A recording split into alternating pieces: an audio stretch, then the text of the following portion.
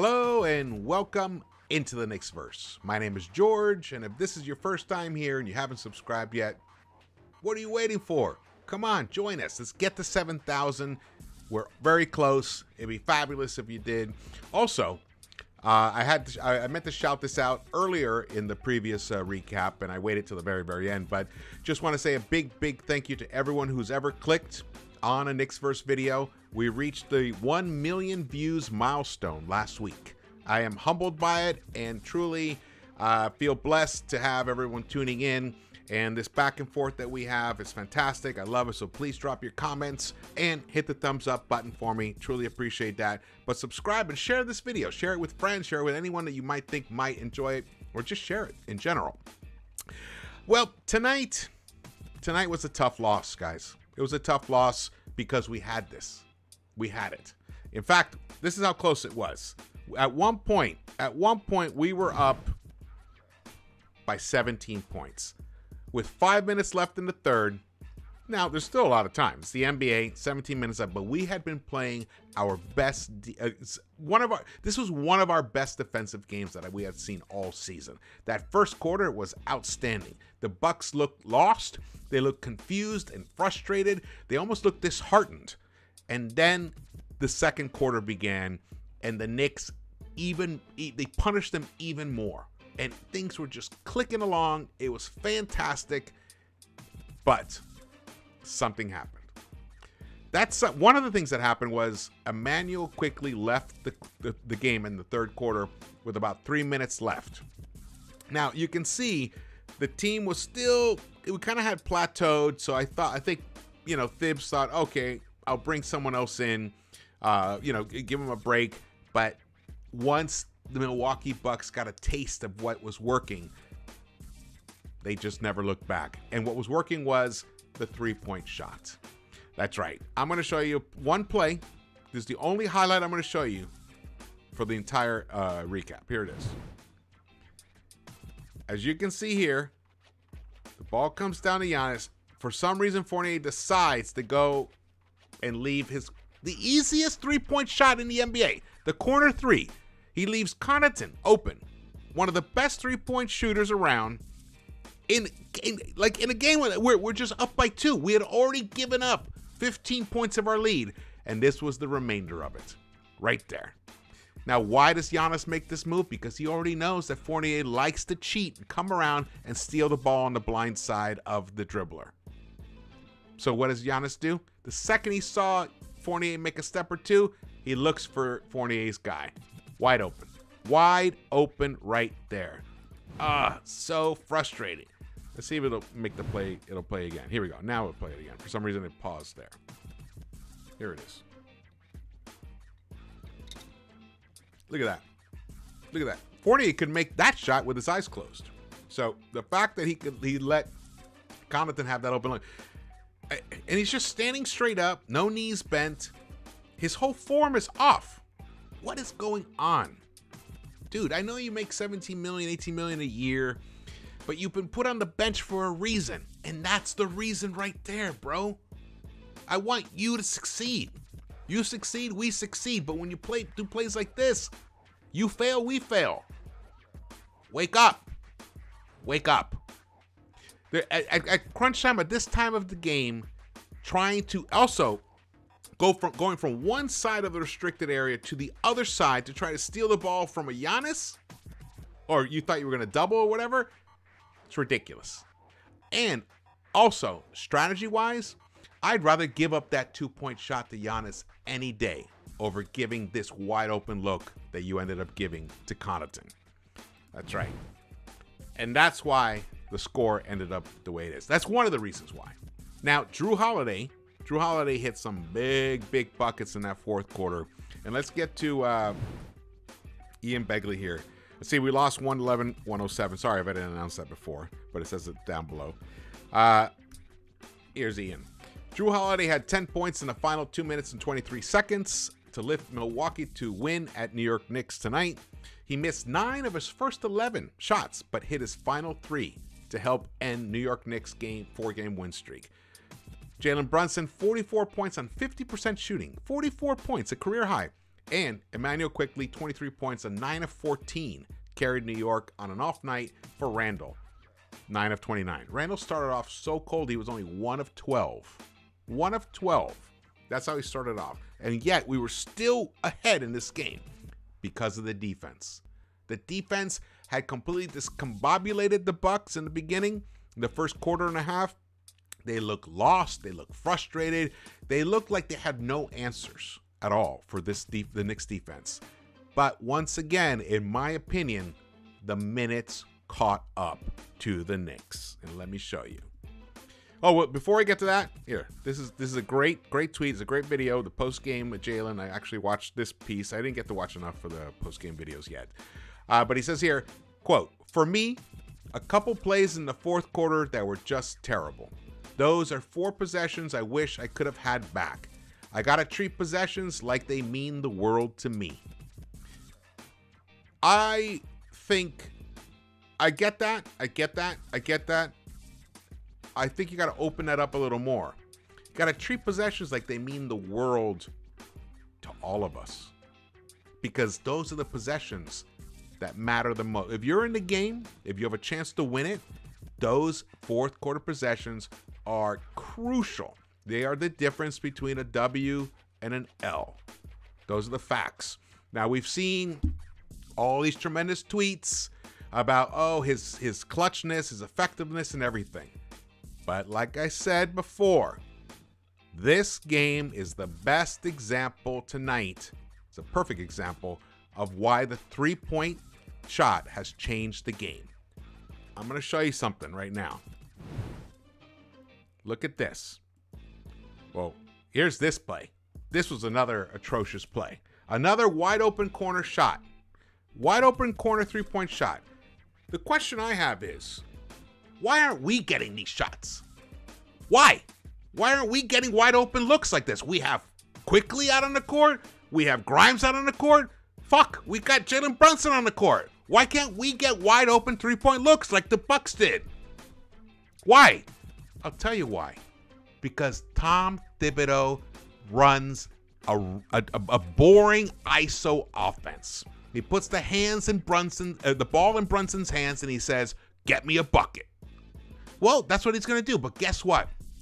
When you're working one-on-one and you're 6'1", the bucket you're going to get is like one of these little mid-rangers, or you're going to get to the hoop or whatever. You hope to get fouled. And he did great by that. But the problem is, when you're trading buckets, 3s for 2s, it's just a matter of attrition. Eventually, you're going to lose if there's enough time still on the clock. This was the last time that we were tied in the game.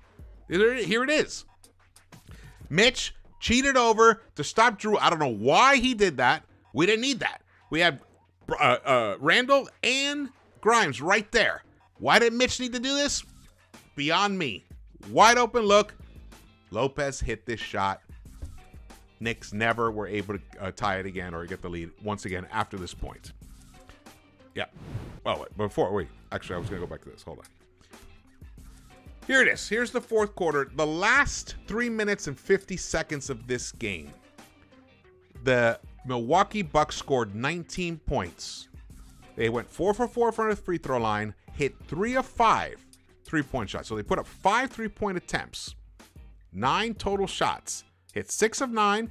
Then so that means they hit 3 of 4 inside the arc.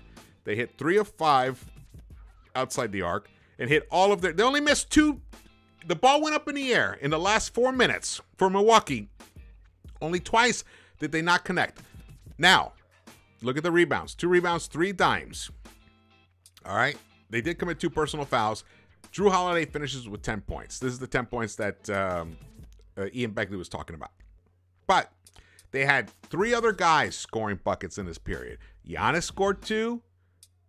Brook Lopez scored a 3 and a 2. The 3 is the one I just showed you the still of it. So that's 5 points for him. And then Grayson Allen hit a big drive.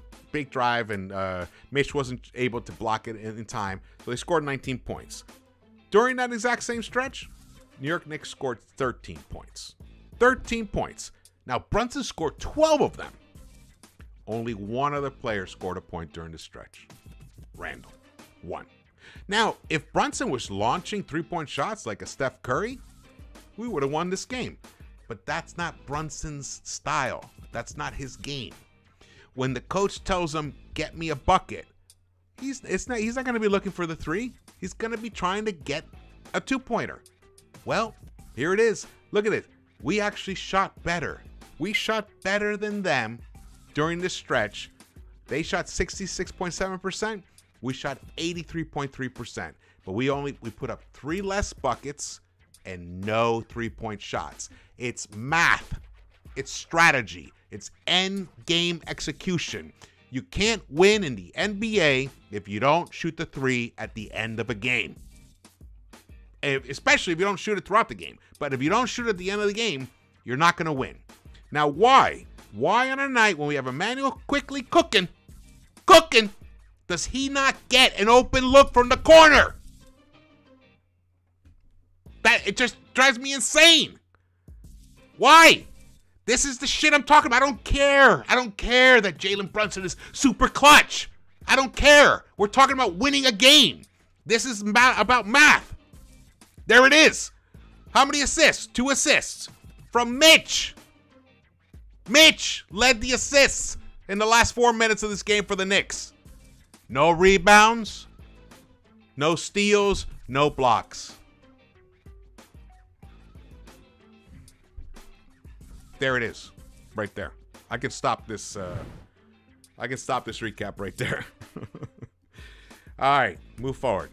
Here we go. Team stats. Field goal percentage. Milwaukee ended up out shooting us 43.8% to 38%. 3-point shot, 38.8% for them. We hit only 26.8%. And that was because of Randle, and I'll show you. Randle missed tons of shots. Total turnovers. They committed 14. We committed 7, which helped us build the lead because, I mean, we did great protecting the ball tonight. Rebounds were even, which I'll take any day against a team like the Bucks. Here we go. Here's the big stats here. Randle did finish with 25 points. Kudos to him, but shot 1 of 12 from the three-point line. Now, I get that. Everyone will say, hey, George, if Randle hits 3 more three-point shots, which is just 33%, you know, we win this game. I get that. But we were right there.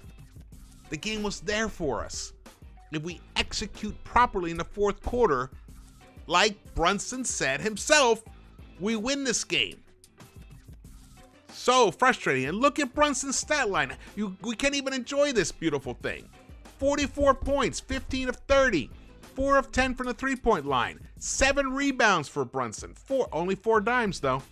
The team overall only got 16 assists total. Only 16. Now, as a team, we only shot 38%, so there weren't many assists to be had. But still, there was a moment.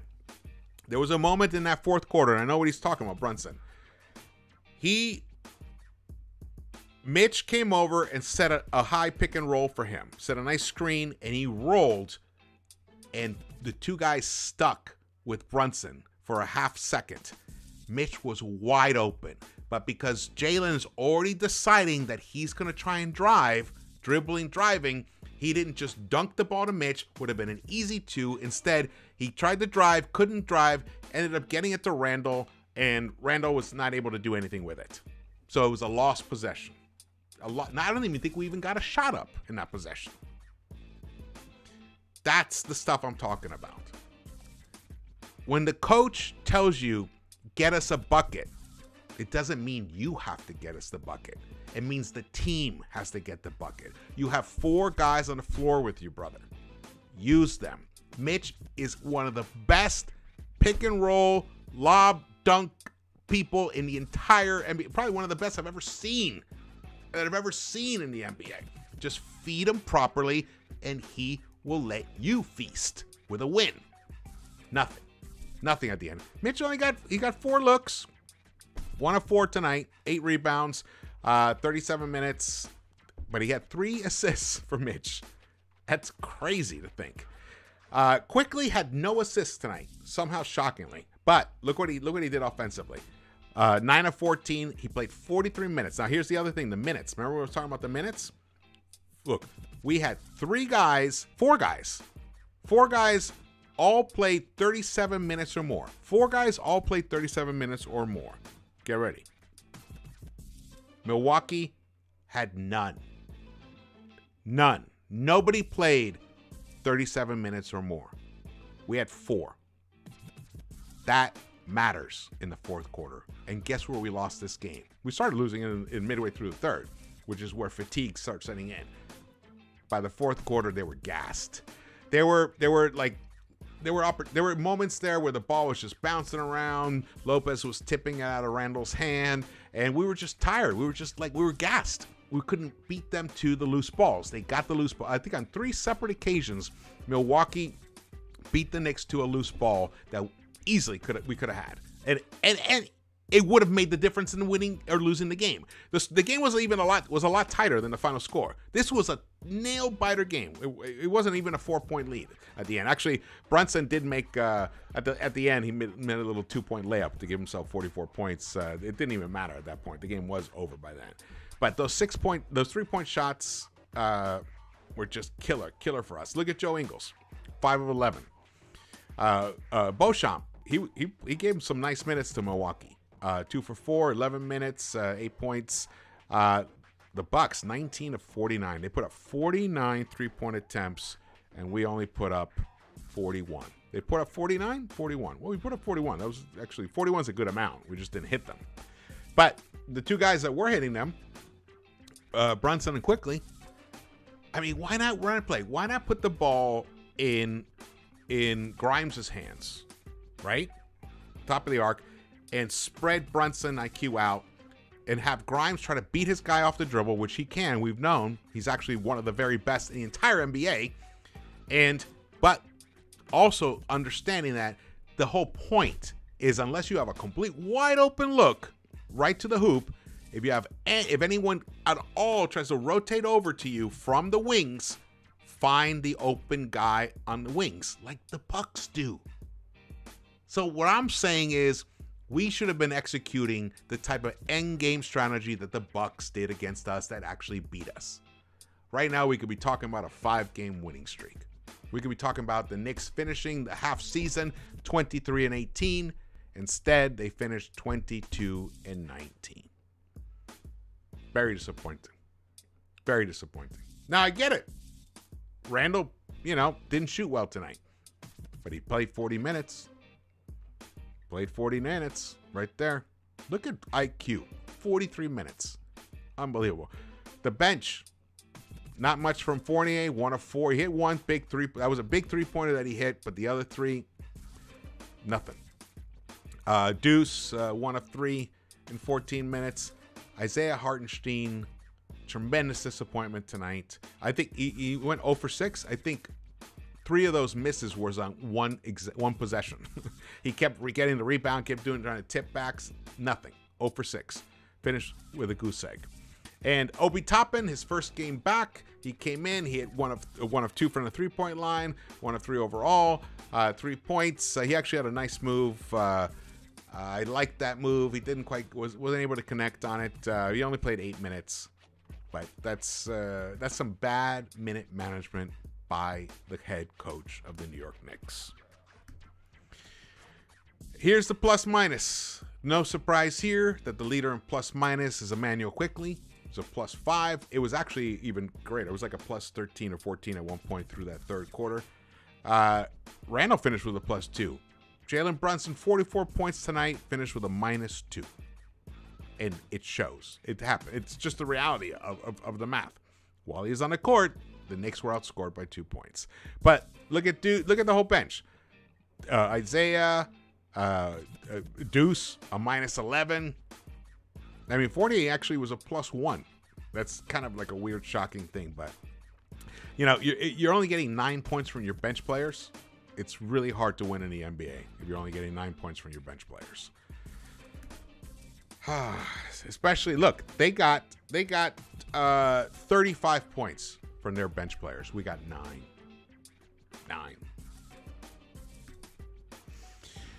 Here are the Knicks who were able to put up 100 shots. With that, I attribute to, I guess a lot of the offensive rebounds. We won that battle. We were plus 6 there. We had 18 and they had 12. Overall, the rebounds were even. but they committed 14 turnovers. We committed 7, so that also added to our extra. We had 11 extra shots.